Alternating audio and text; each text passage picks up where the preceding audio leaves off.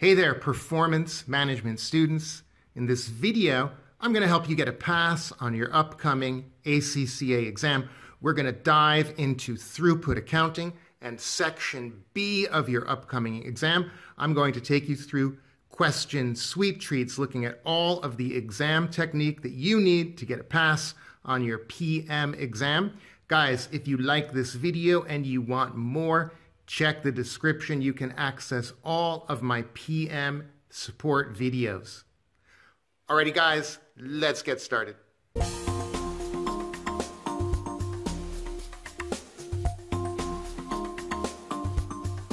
Welcome performance management students.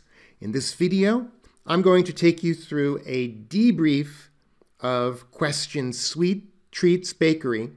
This is from the Practice Exam 2. This is from Section B. Before we begin, let us remember the exam approach.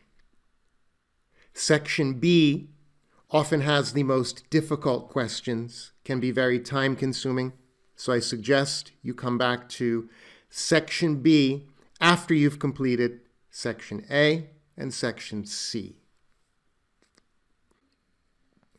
And when you start Section B, you'll find 3 short scenarios, each scenario containing 5 questions. Well, give yourself 17 minutes for each scenario, each set of 5 questions.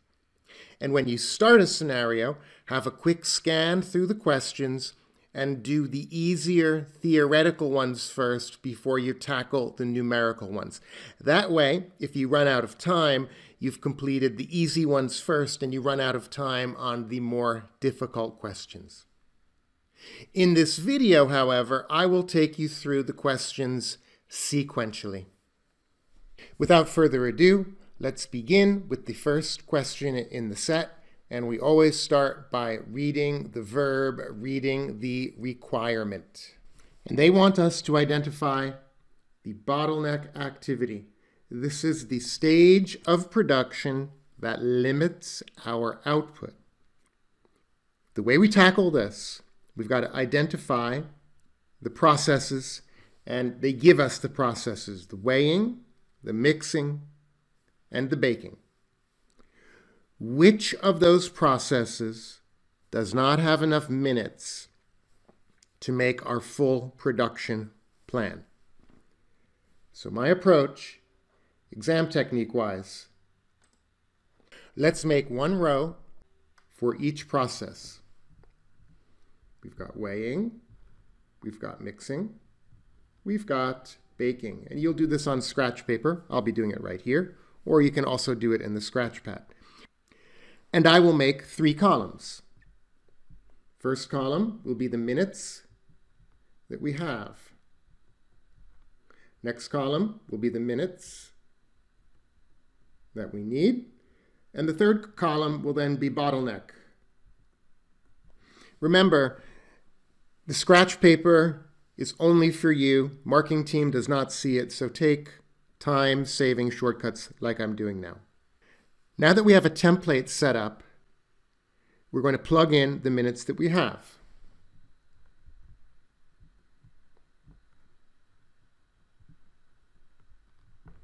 $240, $180, and $1,440. That's from the scenario right over here.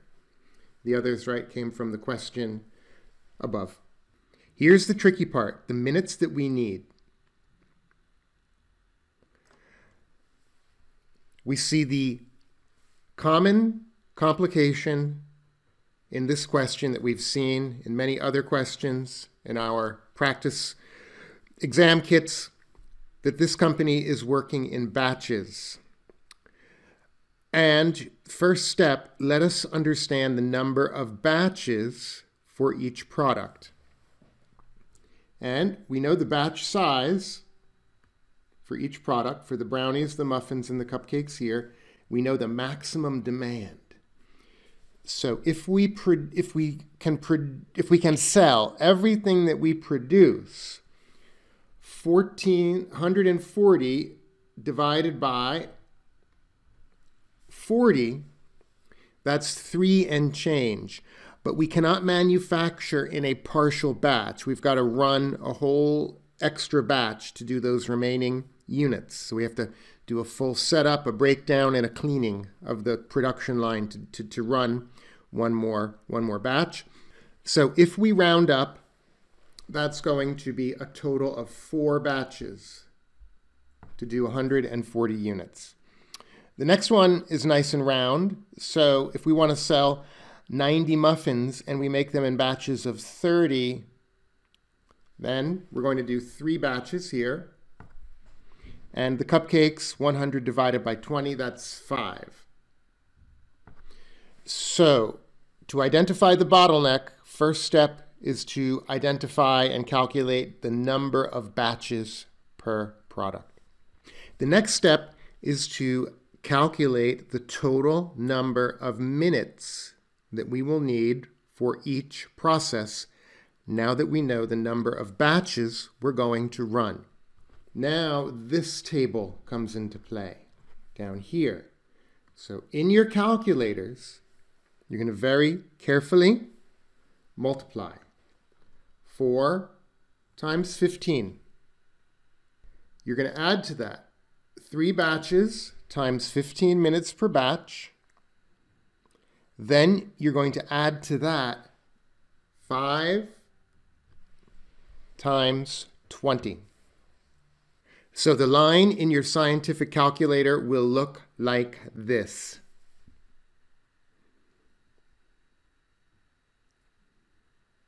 You're going to press return, and the total minutes that we will need is 205. Do we have enough minutes to run all of our weighing batches? Yes, we do. No bottleneck there. Guys, that is the approach. So you will continue with that same approach. You will multiply the number of batches times the mixing minutes, product by product, you get the total, the sum. And we will then discover for mixing, we're going to need a total of 188 minutes. And if we do the same thing for baking, we're going to discover that we need 1,410 minutes. Performance management team. Is the bottleneck apparent? Well, it should be. Right here. We need 188. We have 180. We do not have enough.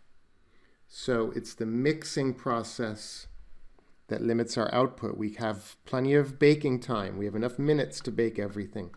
So team, the answer is mixing. Moving on to question 27, or the second question in sweet treats, we read the requirement, what's the optimal production plan? And we see another time-consuming, laborious, numerical question. This one might even be longer and more difficult than the one that we just did. So remember, you only need 3 out of 5 correct to get a pass. I would flag this one and come back to it after I did the theoretical ones. That being said, let's go through it together. And we have to work through multiple stages, multiple steps to solve this. An optimal production plan will be based on maximizing the throughput contribution per unit of scarce resource. And they tell us mixing is scarce, so it would be per mixing minute. And this is complicated because we're working in batches. So the minutes are per batch, so we've got to get the throughput contribution per batch. And throughput contribution is the price minus the materials per unit multiplied by the number of units in the batch. So boy, we've got a lot to do. And just to make it cleaner and easier to follow, I'm going to do it in the spreadsheet, but in the real exam, we'd need to do it on scratch paper. So I've got a spreadsheet open. Unfortunately, you couldn't do this in the exam because to find a spreadsheet, you'd have to run over to section C. And by the time you copied all of this information down, you're probably not saving time. But let me take you through the exam technique, the step-by-step approach to solve this. We've got brownies, we've got muffins, we've got cupcakes. And we are looking for throughput contribution per batch per mixing minute. So let's do this. Throughput contribution. And now we can do, that's per unit. Then we can do the number of units that are in a batch. Then we can get TPC per batch. And then if we get the mixing minutes, and if we divide the throughput contribution per batch by the mixing minutes, we will get the TPC, throughput contribution per minute. So the first one, I'm going to get that by mental math. I see 150 price minus 25 is equal to 1.25. For the muffins, we've got $1.40 minus 15 cents. We get another 1.25. For the cupcakes, it's $2 minus 0.25, 25 cents. That's 1.75. And we're going to produce in batches of batch size of 40, of 30, of 20. So we multiply one by the other, and we get the throughput contribution per batch. We plug in the number of minutes. That's mixing minutes, remember. So we plug in a 20, a 16, and a 12. And we divide one by the other.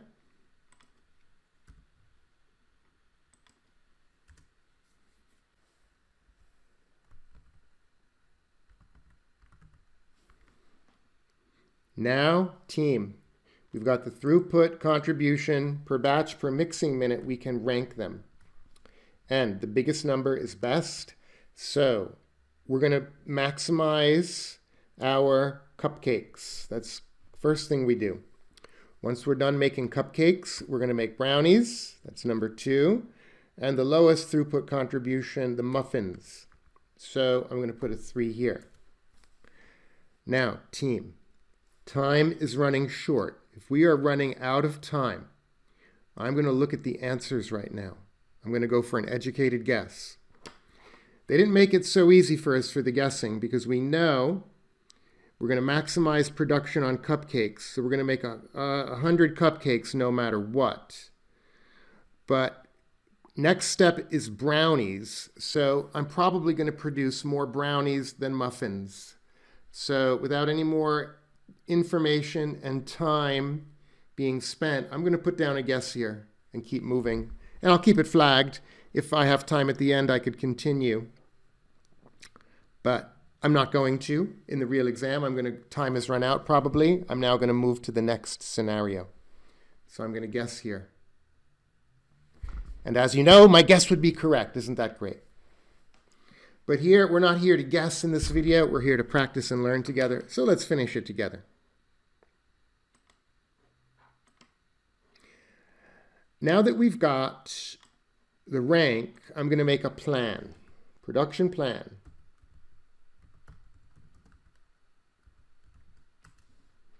And I'm going to have a product here. Then I'm going to have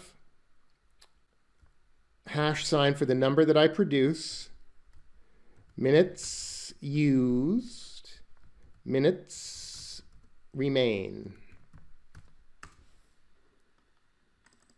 Okay, this table is going to help me out. Now, we're going to first do the minimum amount to meet that long-term contract. And if we look at the long-term contract, which is the minimum daily demand, that's 30, 20, and 10 of each product. And all of those numbers are less than one batch, right? So we can make one batch, meet that contract, and have some left over. And we said we're going to produce in the order of cupcakes, brownies, muffins. So I will do the first batch, and I will make 20 cupcakes, 40 brownies, 30 muffins. I'll fulfill that order. I'll have some left over to sell on the open market. And the minutes that we're going to use, that's going to be 20 minutes here, 15, sorry, I got that wrong. That's going to be 12 minutes, 20 minutes, and 16. Remember, I'm taking from the mixing row. Now, our shortage this day is 120. That's the maximum that we can use. So that's this cell here in E12. That'll be equal to the 120 minutes minus the minutes used here. Got 108 left. Now, after we make the brownies, we will have consumed another 20 minutes. So we got that left. And now I have a relative cell address, so it's quite easy to keep copy pasting. Now, guys, I'm going to produce in the same order. I've met my minimum demand. So if I want to maximize my profit, I maximize my throughput contribution. So I'm going to make more cupcakes, then I'll make more brownies, then I'll make more muffins. So it's going to look like that. I'm going to do another 80 cupcakes. So that's 4 more batches, guys. So that will be equal to 4 times 12, 48 minutes to do 4 more batches. And now we have a problem. We have 24 minutes left. Next thing that I'm going to do, guys, is make brownies. That's ranking number 2. And I see that it is 20 minutes to do a batch of brownies. I've got 24 minutes, so I can do 1 more batch of brownies, guys. Brownies have 40 units in them. And I will do 1 batch, which takes up 20. Yes, I have some spare minutes, but I can't do anything with those minutes because I cannot do any batches with 4. So team, there we have our production plan. And if we add them up,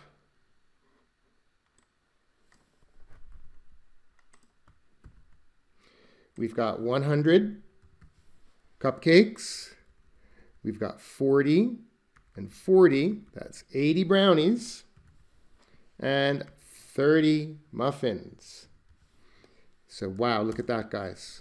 The answer is A. We did it with a guess, and then we proved it by taking it all the way to the end.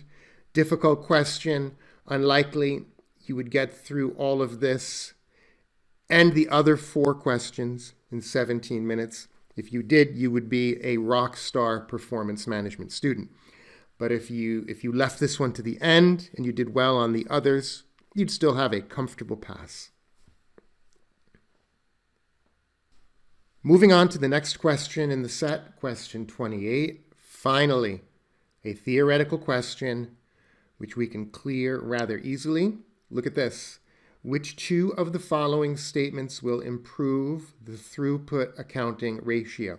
So it might be helpful to write that down on scratch paper, and then visually you can go through it. So the throughput accounting ratio is the price minus the materials divided by the hours on the bottleneck resource over the other factory costs, the overheads, and the labor divided by the total hours of bottleneck that we have in this period. Now, if the cafe, let's go through them. The cafe customer wants a discount. Team, if the price goes down, throughput accounting ratio goes down. That one does not work.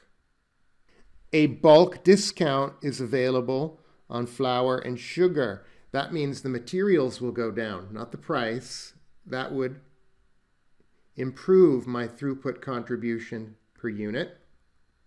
That would go up. So the second one is feasible, is a good answer. We like that one. The third one, there is additional demand. Demand is an external factor. I don't see the external demand in my formula.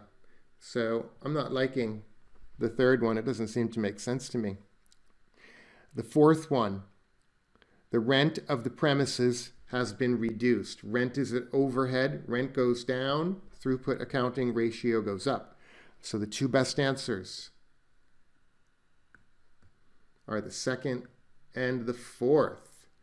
Guys, look at that. This is a great example of exam technique.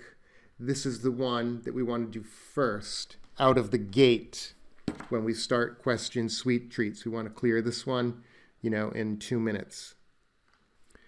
Moving on to the fourth question in the set. This is a nice question. It's combining the short-term decision-making principles with the throughput accounting principles. And we want to understand the incremental profit of renting a new oven. So let's go through it.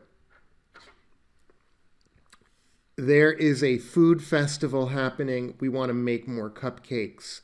So we can rent more ovens. Ovens cost $45 a day. So if we rent one more oven, the incremental cost will be $45. And if we look at the baking time for the cupcakes, it's 120 minutes or 2 hours for a batch of cupcakes.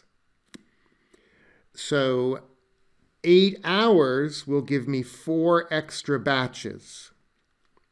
2 hours per batch, 8 hours of oven. 8 divided by 2 is 4. So we get 4 extra batches. That's the benefit.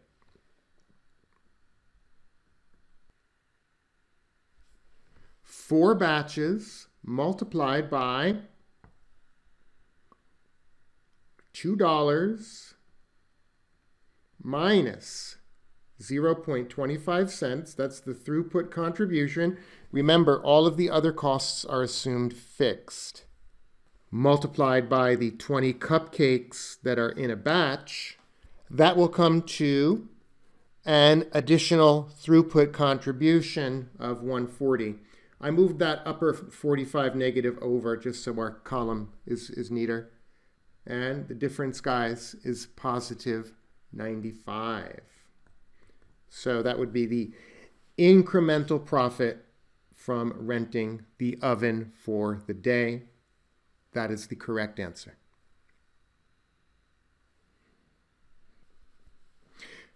Moving on to the next question, another logical question about the throughput accounting ratio. So let us first put the formula down again so we have a visual reference when we go through these options. So remember, the throughput accounting ratio, price minus direct materials, that's throughput contribution divided by hours on the bottleneck unit per product over the other factory costs in the period divided by the bottleneck hours in the period. Remember this, 2 over 1 would be very good. Look at that.